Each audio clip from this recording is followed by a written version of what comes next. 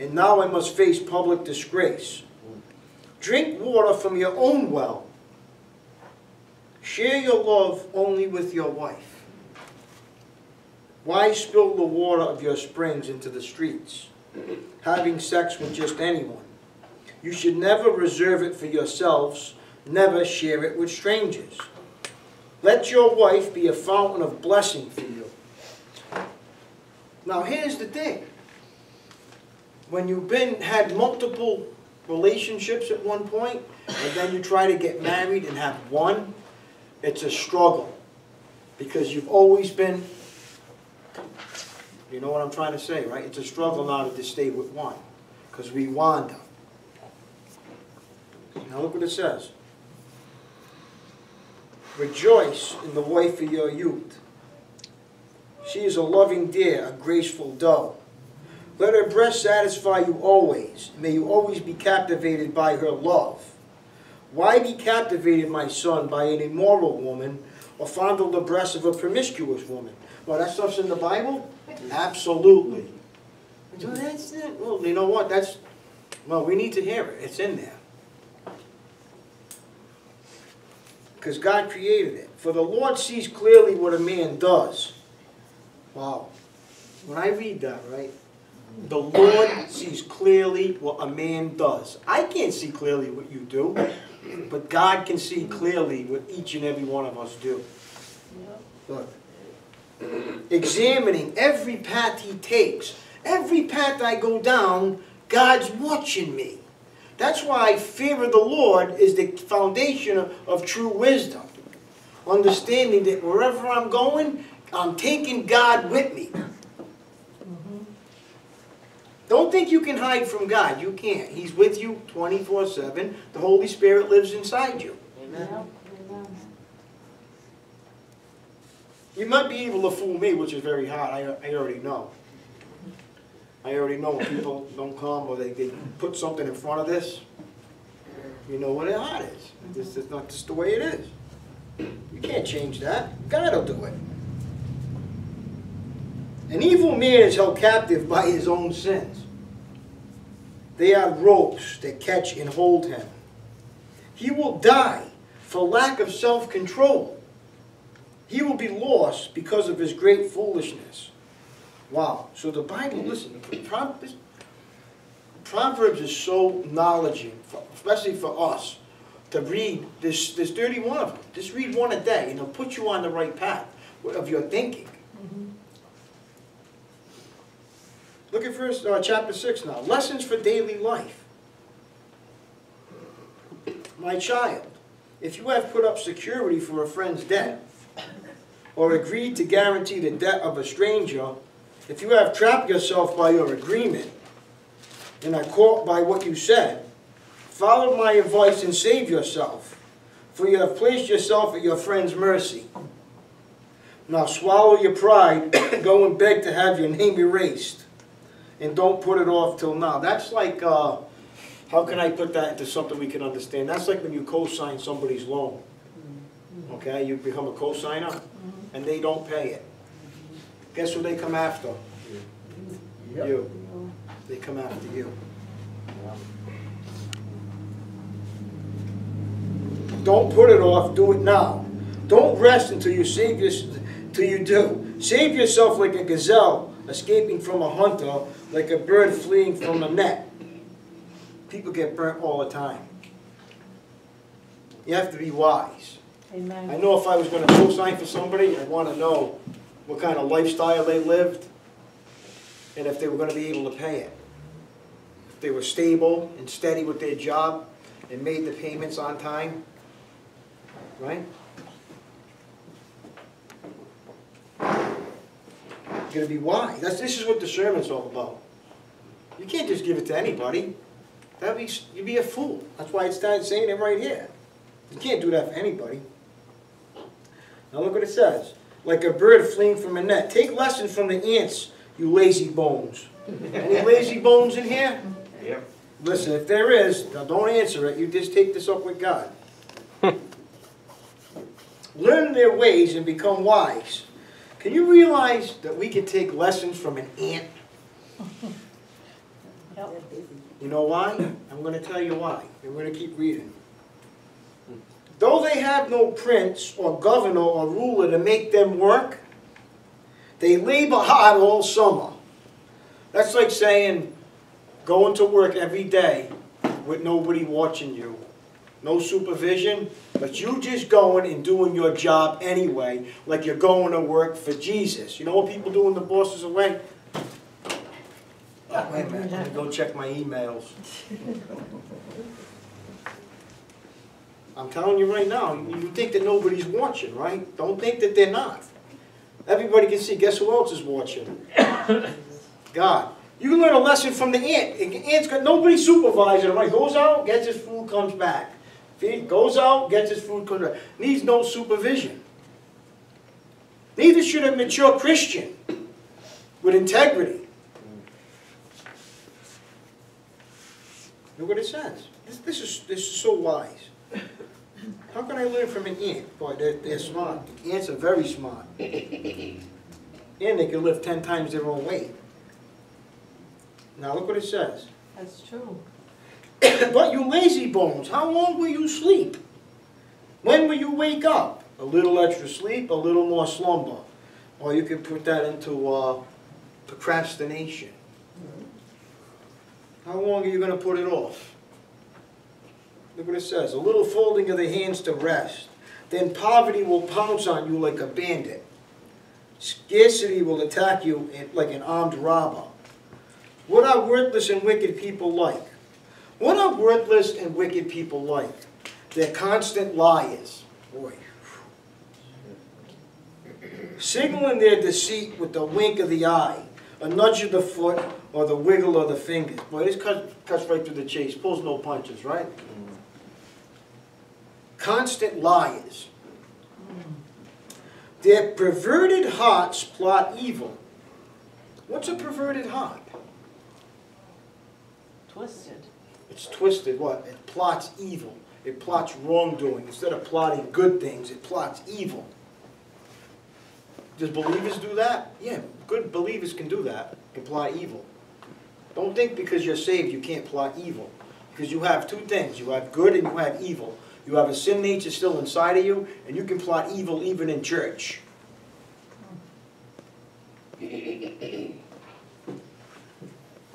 Ouch. And they constantly stir up trouble. I'm telling you, there's troublemakers everywhere. There's troublemakers in work. There's troublemakers at home. There's troublemakers in church. There's troublemakers everywhere. Because you know what? When somebody don't get their way, or they're mad about something, they will stir up trouble, even in church.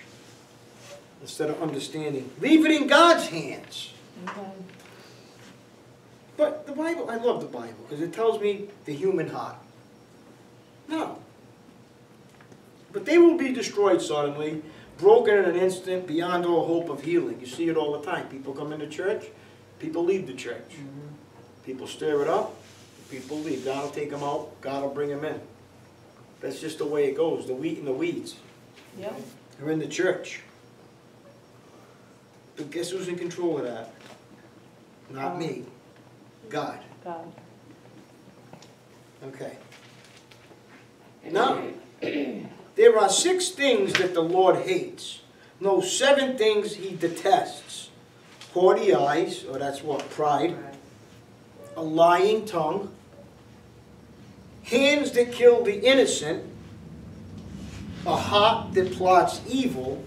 Feet that race to do wrong. A false witness who pours out lies. And a person who sows discord in a family. Wow. A person who sows discord in a family, God hates it. Not only in the spiritual family, but even in your own biological family. Wow, God's not really talking about drunkenness and all these outward things. He's talking about sins of the heart that he really hates. Yeah. Lying, backbiting, gossiping, slandering people. Guess what? All of us are guilty of all that. Well, I never touched a drug in all my life. So what? You can't stop talking about people. God's mad at you more than he's mad at the drug addict. Because it's the sins of the heart that he goes after. It's the outward things that show, you know, we judge other people with, but it's the sins of our heart. This is the stuff right here. Can't keep your mouth shut. That's a big one. You know, if you ain't got nothing good to say, don't say anything.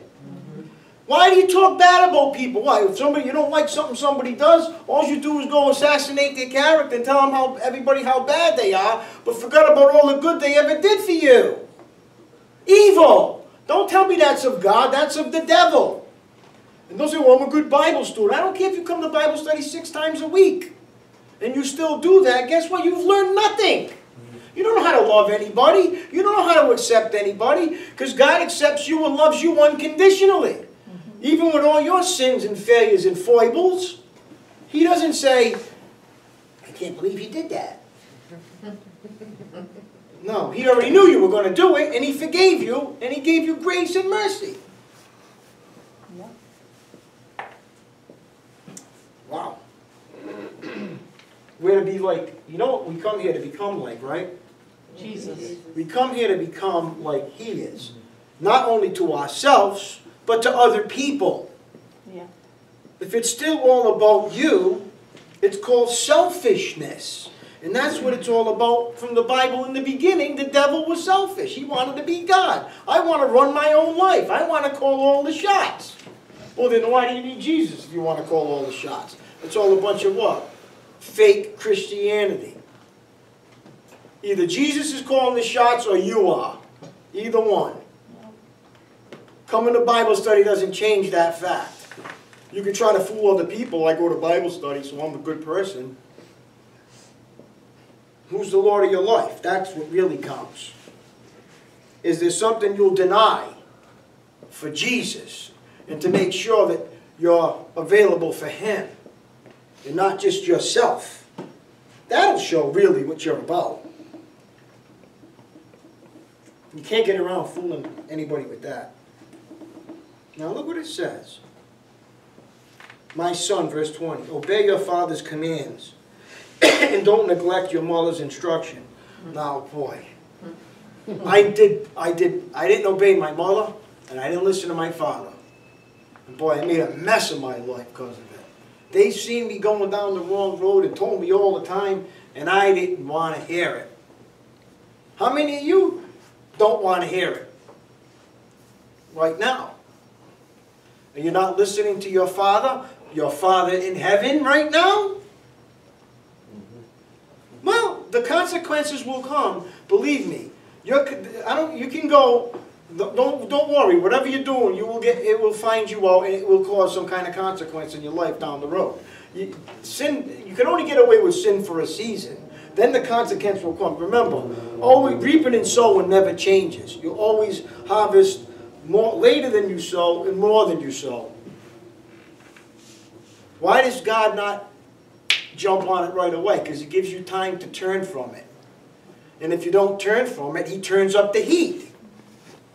And then you keep going and going and going, thinking you're getting away with something, and you're really getting away with nothing. You're only hurting yourself.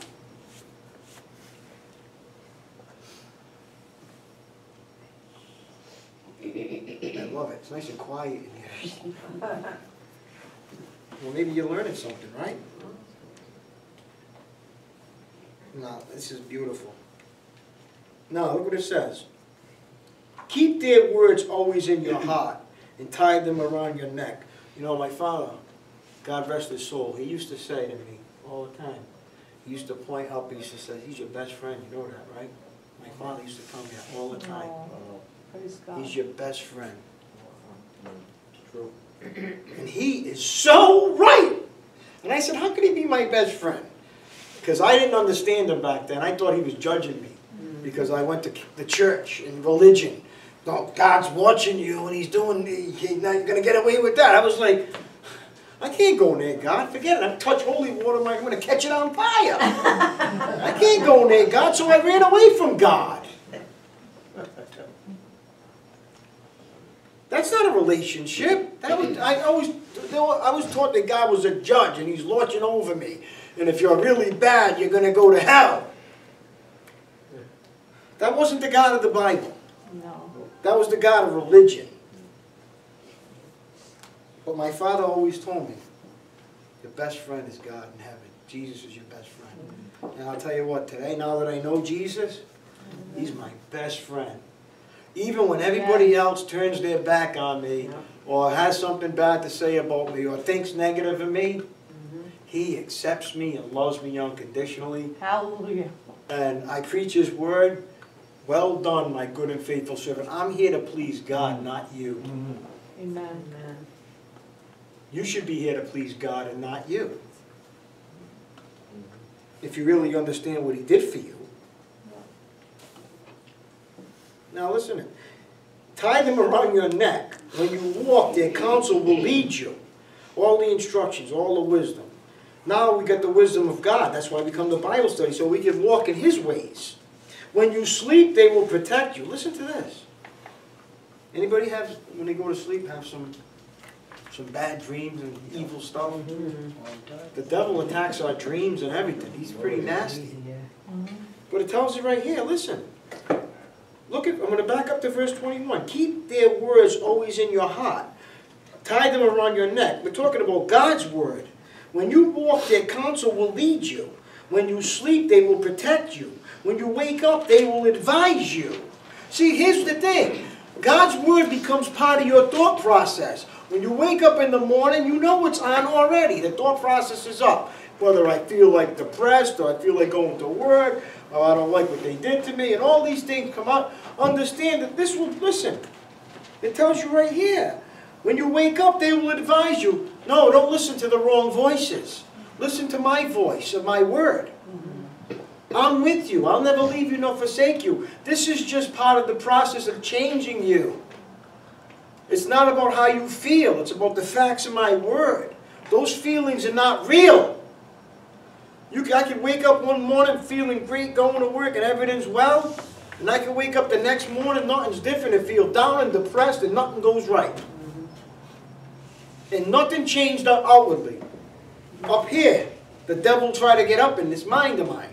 Because that's where the battlefield is. Yep. It's a battle for the thoughts. Now look what it says. For their command is a lamp, and their instruction a light. Their corrective discipline is a way to life. Do you realize that really you need correction and discipline? And people hate it. People hate to get corrected and disciplined. But the Bible says we need it. Amen. See it? The Bible calls people fools who don't accept discipline and correction in their life. It calls you a fool. Listen what it says. For their command is a lamp and their instruction a light, and their corrective discipline is the way to life. These words are life-giving words. These words are the path to life. All the other stuff that's going through your head leads to death. Only God's word leads to life. It will keep you from the immoral woman. Here it is again. From the smooth tongue of a promiscuous woman. Don't lust for her beauty. Don't let her coy glances seduce you. Oh boy, I read this. I say, God, I'm going to have to walk around with a blindfold on. No, because listen, no, in all reality, you know just by a glance if somebody's interested. They just give you that look. And the guy's like putty. The Bible tells it like it is, man, and that's true. Don't let her coy glances seduce you, for a prostitute will bring you to poverty. But sleeping with another man's wife will cost you your life. Can a man, listen, I love this. Can a man scoop a flame into his lap and not have his clothes catch on fire? Why will it cost you your life? The Bible tells it clearly, and it's so true. Can he walk on hot coals and not blister his feet? So it is with the man who sleeps with another man's wife. He who embraces her will not go unpunished. Excuses might be found for a thief who steals because he's starving, but if he is caught, he must pay back 7 times what he stole. Retribution. Even if he has to sell everything in his house. Now that's better than going to jail, to be honest with you. At least they have an opportunity to make right the wrong. Yeah. Just going in prison don't change it. You still did it. You get out and do it again. Yeah. But when it costs you something, you're going to pay back 7 times more, or you think twice about doing it again. The Bible's way better than any prison system.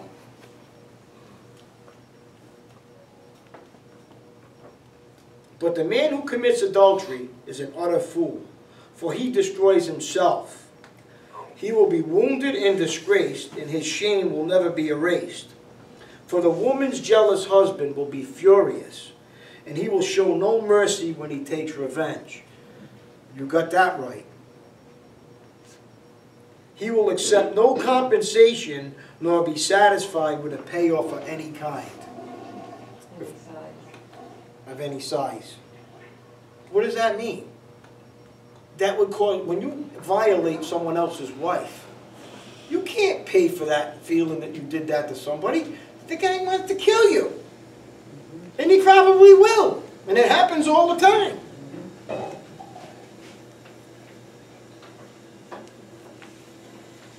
All right, let's go to chapter 7. We're moving right along here. I want to try to get through these because very educational, though, isn't it? Yeah. Boy, I should have read this a long time ago. Would have been a lot better off. Just being honest. But I'll tell you what, having a virtuous wife now, I'm a blessed man. Boy, did God give me some mercy.